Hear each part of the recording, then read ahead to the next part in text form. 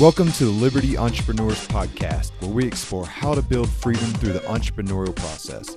Our goal is to provide you with the tools and mindset needed to create your lifestyle of independence and flexibility. I'm your host, Ash Whitener, and this is episode 28, Freedom Through Public Speaking, with our guest, Terry Brock of terrybrock.com. Terry is a Hall of Fame speaker. Yes, that exists. He started in radio and built a career where he now can travel the world and get paid to speak on various topics, including technology, marketing, business development, and entrepreneurship. A true Liberty entrepreneur. Please follow us on Twitter at Liberty E Podcast and Facebook/Liberty Entrepreneurs. Show notes are found on our website, libertyentrepreneurs.com, and on YouTube. This episode is full of energy and wisdom, and I hope you enjoy.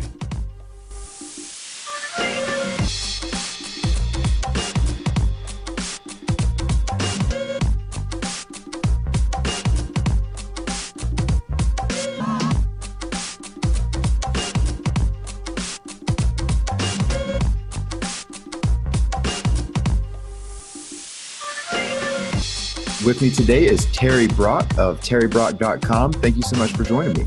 Hey, it is great to be here with you. Finally, I've been admiring your podcast for a long time, Ash, and I'm honored to be here with you. Thank you so much, Terry. So give us a quick bio and what you're interested in and who you are. Well, I'm a lover of liberty. I love the idea of living your life as you want without harming anyone else and taking responsibility. And I've been doing that in the form of being a communicator, which is what I've done most of my life. And even before I was out of school, I started actually in journalism. I was working, covered a community paper, worked for them for a while, worked in radio when I was in high school. And the paper I worked for, they liked what I was doing and sent me to Washington, D.C., and I covered Richard Nixon's inauguration. So you kind of do some math on that, say, oh, that's how old that guy is. But then I went on and studied. My undergrad degree was radio, TV, newspaper, and I thought, I need to know some things about this thing called business. So I went back for an MBA, and they filled my head with all kinds of stuff like cash flow statements, income statements, and chi-square analysis, and that kind of stuff. And then I started teaching myself computers when I got out and how to use these, and eventually got into speaking that way, showing people how to do it, because I discovered a really cool thing. There's people that would give you money for this. Woohoo! I like that. Yeah, but, let's go for it. And I just started back in '83 as a professional speaker and have been doing it ever since, and plan to do it, as you and I were mentioning before, at least for another 737 years. That's a long time, Terry. You're looking great, let me tell you. Yeah. So how did you start to appreciate public speaking? Or this is, if not the number one most common fear of people in general. It is a fear. Yeah, a lot of people have that because they don't have the skills. And I think the key is getting the skills and getting the competency, which then gives you the confidence to go forward. And I think that as you work with it, you get better. For me, I find that I'm still learning. Even though I've done it, again, since '83, I feel often like I'm just beginning all over again each time I get up in front of a group. I was just out in Vegas speaking a couple days ago to a group of highly successful insurance people from a very large, well-known insurance company, and getting a chance to show them new technologies, new ideas that they can use. And when they go, oh, wow, and you see them writing things down and they're going, yes, that's good, we know that it's making progress and really helping them. And what was it about speaking that drew you to it? I mean, again, coming back to, I know this is a lot of people's number one fear, but to you, it's something that you excel in. It's one of your strengths. I don't imagine that it was always one of your strengths. So can you walk us through your mindset of how you started to appreciating public speaking, eventually to the point of where you could do it for a living? Yeah, I think it's something that is done by practice, by trying and seeing what's happened, by doing it over and over. You learn what to do, and not just doing it over and over, but getting good advice, getting good correction, people that can help you. One of the smartest things I ever did is 5 years after I'd started, around 1988, I met someone named Jim Cathcart, who is also a professional speaker, and he was at an event in New York where I was speaking, and I said, oh, I'm a speaker also, and he says, oh, really, are you a member of the National Speakers Association? I said, what is that? And he got a piece of paper and he wrote it down, gave me their number, and I called them, and I had to make a decision at that point.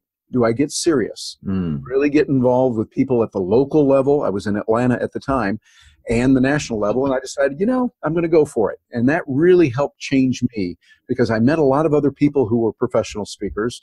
They gave me good training with excellent workshops and how to do it and also how to handle the lifestyle. So I think that we keep getting better, we keep practicing, and by doing that, it becomes more fun. And frankly, it's a lifestyle that gives a lot of freedom. It gives you the ability to travel a lot and get to know a lot of different kinds of people. Yeah, I imagine so. I mean, I met you in Acapulco, Mexico at Jeff Berwick's Acapulco conference, and we were there early on the first day giving speeches or giving presentations on entrepreneurship. And I can remember seeing you out in the crowd just smiling from ear to ear while I was presenting. And I was like, man, this feels great. The people that are listening to this are really getting a lot out of it. And you approached me later and introduced ourselves. And I was very impressed. You were actually the MC or the main host of Acapulco. And I believe you're going to be the master of ceremonies as well for Freedom Fest 2016 in Las Vegas this year. Is that right? Yes, that's correct. Really looking forward to that. Me and about 3,000 of my closest friends. Yeah, I was there last year, and it's a really great conference for sure. So talk to me a little bit more about the freedom that you found by becoming a professional speaker and how that has given you more flexibility in your life or networking or just giving you more control. Ash, it is so good to be with you and be able to talk about that because you are about liberty and entrepreneurs, and I love listening to your podcast, and I just resonate with you. And those of you that are listening to this right now, I'm with you. I mean, we grok this as I hold up my live long and prosper thing on the video. Or like we grok it. I find that freedom comes from speaking because you don't have as many government regulations. We're not regulated, at least not yet, as much. We can get out and do what we want. Also, you're not limited to any one geographical place. I get up and move around. I've spoken and done business in about 37 countries around the world and counting, getting even more. I find that I can go into a place and speak to them, give them information that they can use. I talk about technology. I talk about social media. I talk about relationship marketing. My MBA is in marketing, so I really hone in on that, using the technology to connect with people. And that's a message that resonates with entrepreneurs around the world. And I get a chance to work with companies that are as small as a one-person solopreneur all the way up to Fortune 5 and Fortune 10 companies. And it gives you the access to meet a lot of fun people and to get a chance to do many different things as a speaker. And I really enjoy it. I remember once American Express was releasing a new card, and they wanted to talk to me because they saw what I did in the newspapers as a syndicated columnist, and they saw that I was a speaker. So I went up there and I got a chance to work with Magic Johnson and talk with him, get to know him as a person and be with him. As a speaker, I got a chance to know a speaker named Zig Ziglar. Died a few years ago. Just a wonderful man. Brian Tracy is a friend of mine. I know these people because I'm hanging around where speakers hang out, and it's kind of fun to get a chance to know them. And I see them. I go into a bookstore and I see people on the shelf there, and I go, "Oh, I know him. Harvey McKay. Yeah, I know Jeffrey Gitomer." And they signed our book, And so it's like I know these people really well, and you get a chance to know people. They're good and the bad, and you realize, hey, they're all individuals, and we all love the idea of freedom. So how important was networking to you becoming a successful public speaker? I think it's vital. I think you've got to be able to get to know other people, get to know them. And the way you do it best is how can you contribute value to them? All right. Not just walking and going, "Hi, I'm wonderful. Buy my stuff. Be my friend. I know something. Let me teach you something, blah, blah, blah." Yeah, exactly. Too many people, they only want to talk about themselves. They have what I call eye trouble. And I don't mean EYE as in your physical eye in your head. I mean the letter I. All they do is talk about themselves. Narcissists supreme. And these are the people that really you don't want to be around. I find that those who are most successful are those who are networking to contribute to others, to help. Another person that I've met over and worked with over the airwaves and through Skype and Zoom, things like that, is Ivan Meisner, who is the head of BNI. It's a wonderful business networking group that's international. A wonderful guy who talks about the importance of connecting with others and being with them and finding out their needs and helping them. That, I believe, is the way that we get ahead. I completely agree with you. That is the essence of Liberty Entrepreneurs Podcast. It's my opportunity to try to give the perspective of how entrepreneurs are at their very essence, trying to solve social problems, trying to solve pains that people have in their everyday life, right? Like I've recently started getting my groceries delivered to my house because I don't really like going to the grocery store. It kind of wastes my time. It's for me, it's below what I think my time is worth per hour. So now I just order online. They keep all my favorites. And all of a sudden, the grocery store comes and delivers, $150, $200 worth of food at my house every week, and it's wonderful. Yep, but we do the same thing. It just started. It took an entrepreneur to look out into society and think, maybe there are busy people, business people, that don't have time every week to go to the grocery store. So let me solve this problem for them. And I will devise a way and a website and something to deliver what they want to their door whenever they want it. I can schedule it. I can schedule it a week in advance if I want. And it costs like $5 to have it delivered to my door. Super saving time for me. You mentioned something, Terry, earlier about how a professional speaker is an entrepreneur and is someone who is looking to contribute to others. That I completely agree with you. And this is something that I feel people don't really know. I mean, I don't know about you, Terry, but I went to public school, and I'm sure all my listeners know that by now because I've said it like 100 times. But I didn't learn anything about an entrepreneur, and I definitely didn't learn that entrepreneurs are the people that are driving forward progress and solving pains. Of course, we learned that it's the government that does that. It's the government that keeps us safe. It's the government that makes things better, and all this stuff. What type of contributions do you feel that you regularly are able to give to the people that you're speaking in front of?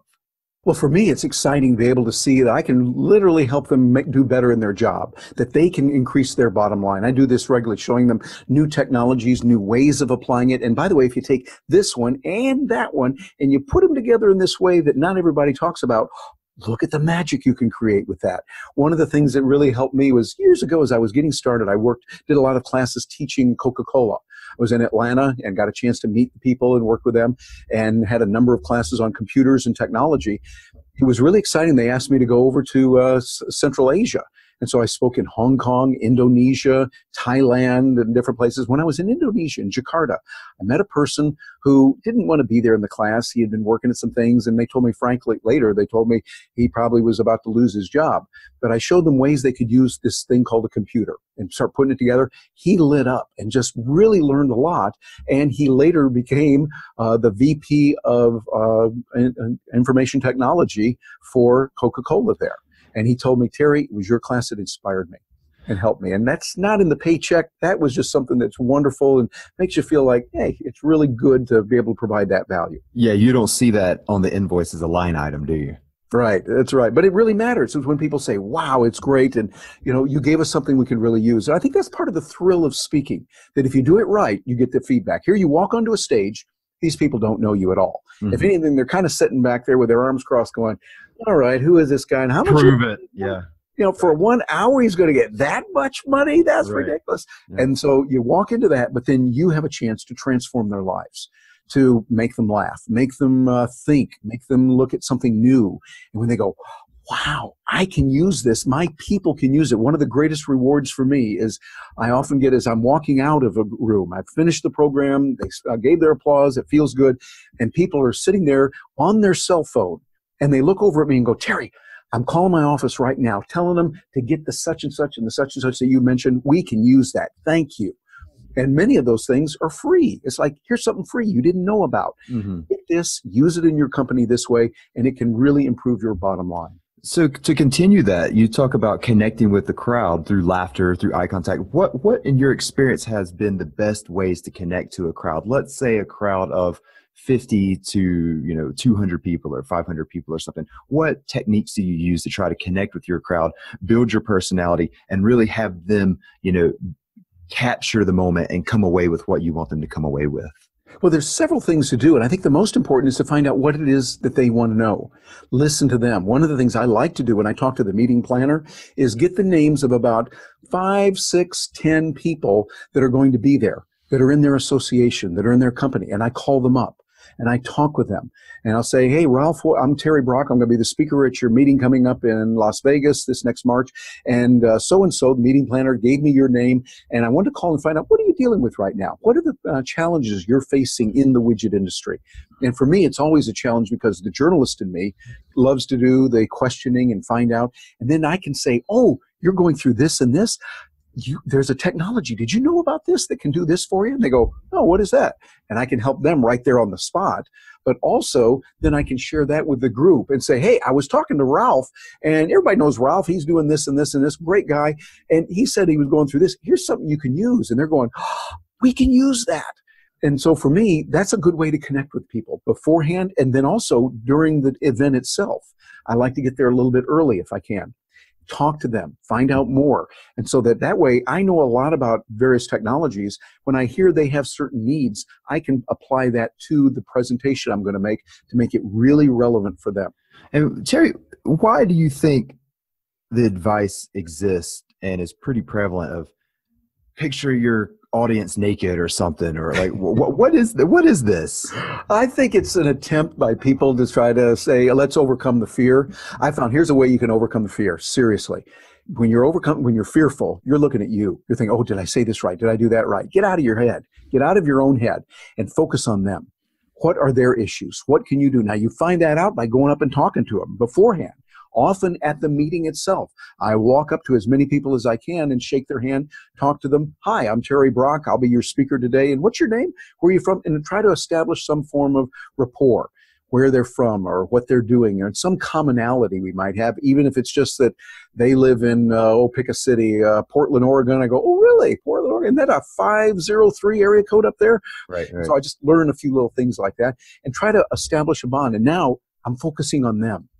Right. And as I think about how can I help them, it takes the pressure off of me, and it's also helping them even more so that I can even go back. And, I was talking to Mary Lou beforehand, and Mary Lou, if you don't mind, you were mentioning in St. Louis there, you're doing the da-da-da-da, and that's in the 314 area code, right? Yeah, okay, well, we got this, and we're doing these things for you, and you might go through it. Anyone else going through that kind of thing?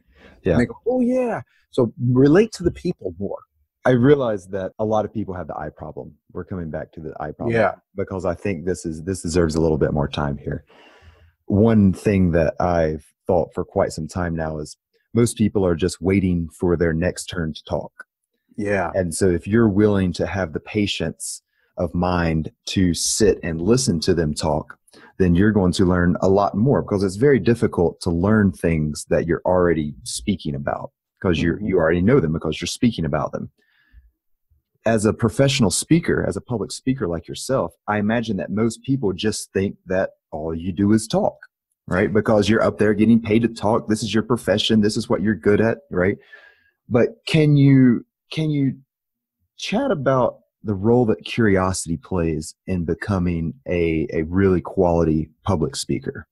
It's huge. Curiosity gives you the ability to inquire and to go in depth. So it's not just saying, well, Ash, how you doing? Oh, I'm doing fine. Really, what you been doing lately? What good things have been happening for you lately? What excites you about what you're doing? What projects are you working on? And you see, now I'm getting to know you more. Mm-hmm. And how's that working out for you? Oh, well, it's good, but I had a problem with this. Really? Tell me more about that. See, if I'm doing that, then I'm getting to know you more.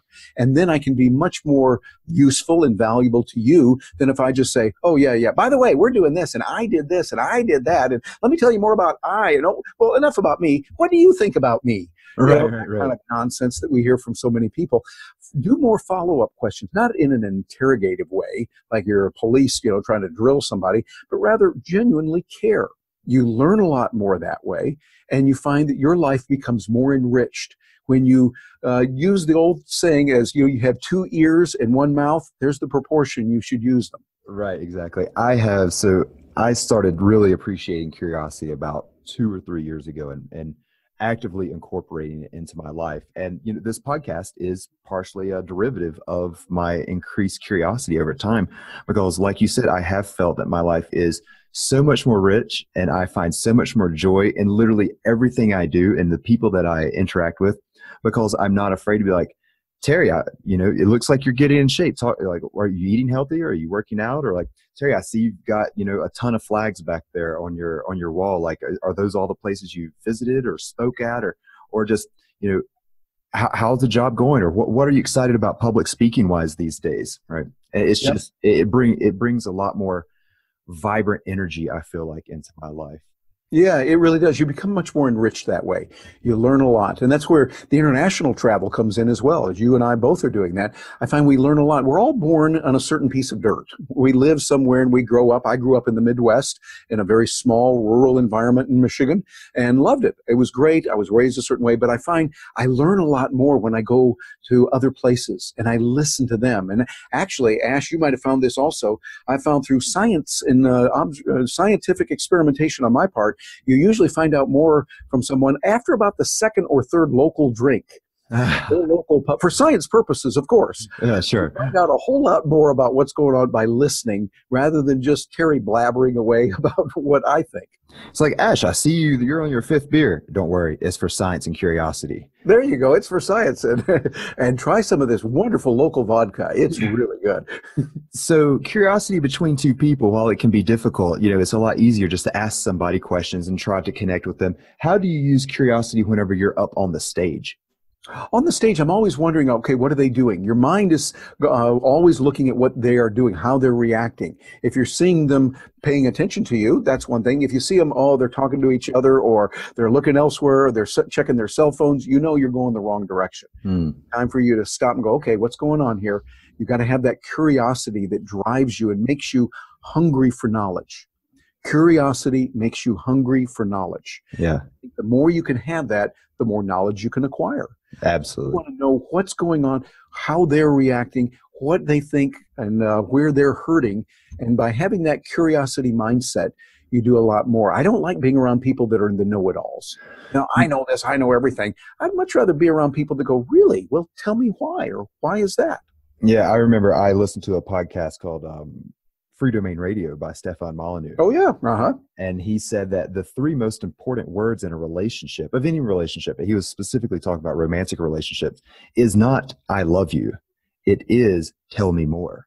Tell me more. Yeah, exactly. I agree with that. I think that as you ask that "tell me more" in many different ways, you learn a lot more. You become a much more enriched and more well-educated human being.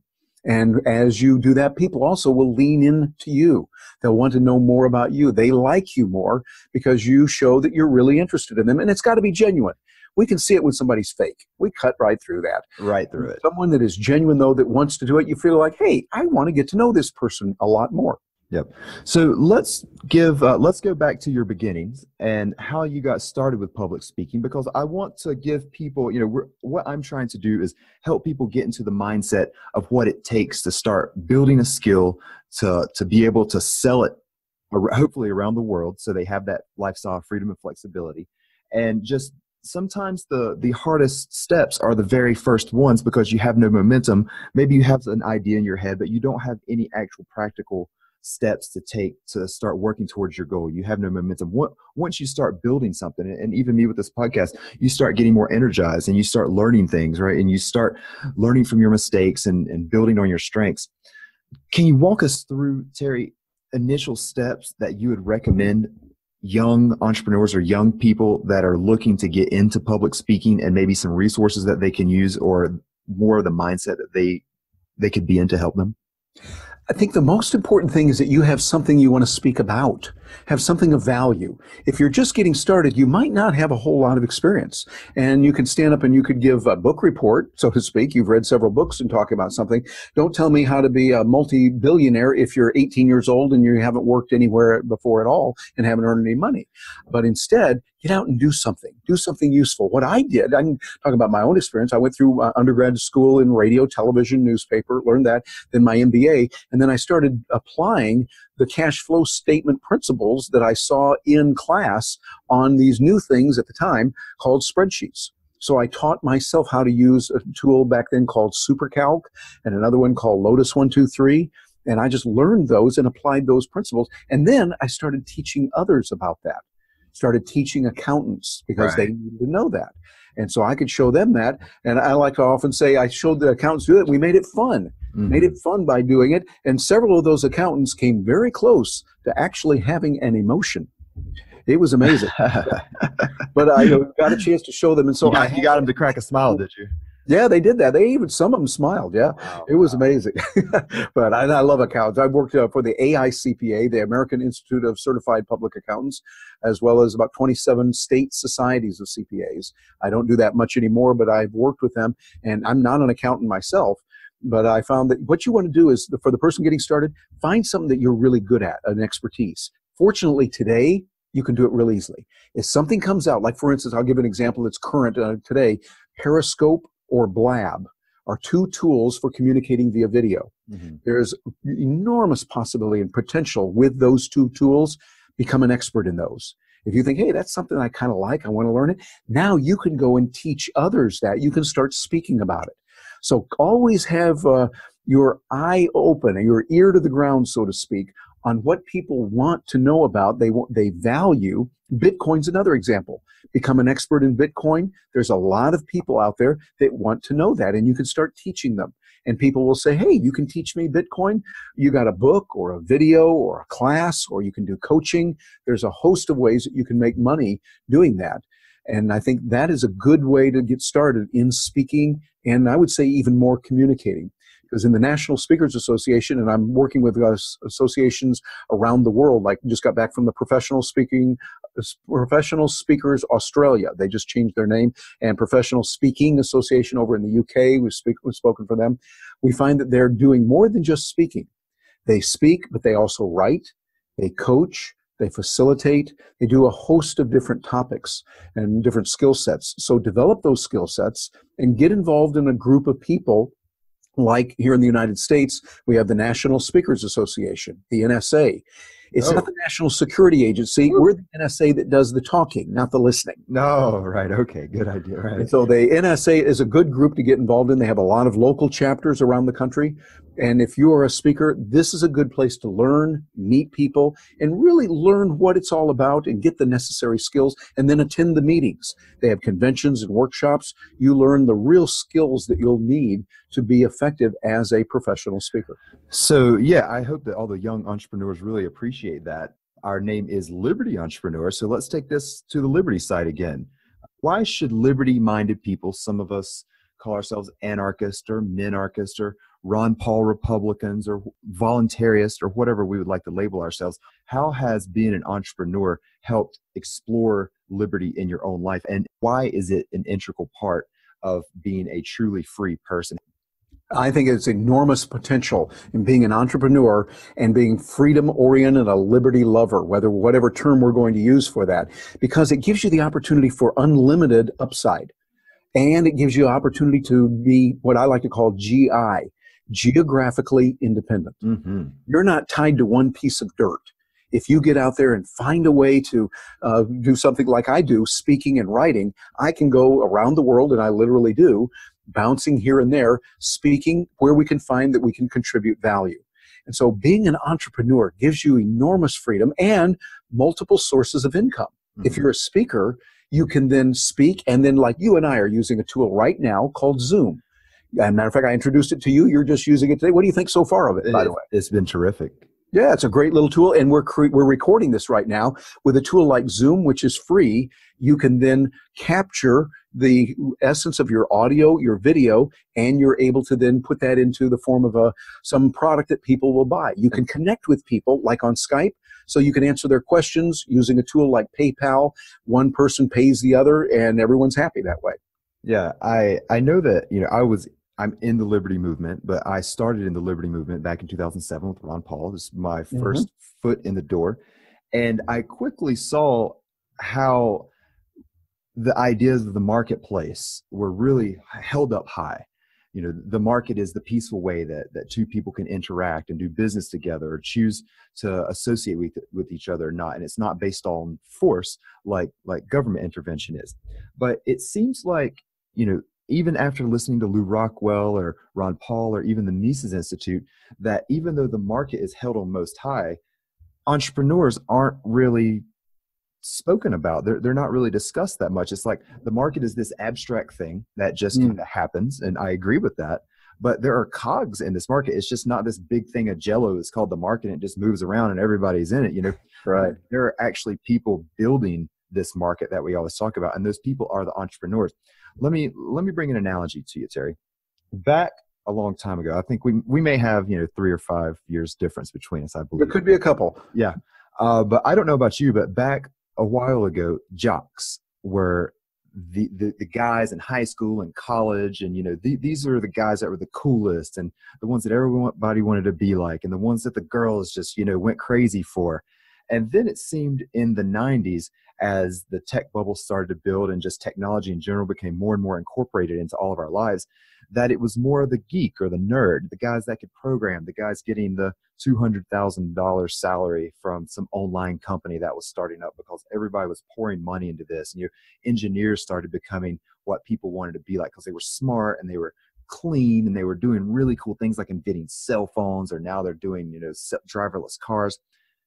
I think that the entrepreneur is the next stage in that evolution. I know that with the economic recessions we're having, people are always talking about jobs, and people are always scared, like, man, I'm stuck in this one place and I don't really have that much opportunity. So I see the geek turning to the entrepreneur now as the guy or the girl that is heralded almost and looked up to, and people want to be like the entrepreneur because he or she has control over their finances and the ability to network, the ability to not have to take orders from a boss. Granted, you're still taking orders from your clients. Mm-hmm. But, what do you think about this? Oh, I agree with you completely. I think that it's now cool to be an entrepreneur, and it really fits with the liberty lifestyle. It's the idea that we can get out there and we can create value in the marketplace in a host of different ways. And we can do that in a host of different places. We really aren't limited by somebody drew a line in the dirt 100 years ago, 200 years ago, and they called that this country, and that over there was the other country, and they fought some wars or whatever. And I'm for this piece of dirt, and you're for that piece of dirt, and we might fight. But rather we say we can produce value. And wherever you can produce value in the world, you can bring about a lifestyle for yourself that is better, that is richer, and actually more free, because you're able to do a lot of things, and I'm talking about completely legally. You can do it. You've got expenses, and you are going somewhere. You're going to make money. Your flight over to out of Verzuvia, wherever you're going to speak, is paid for and deductible.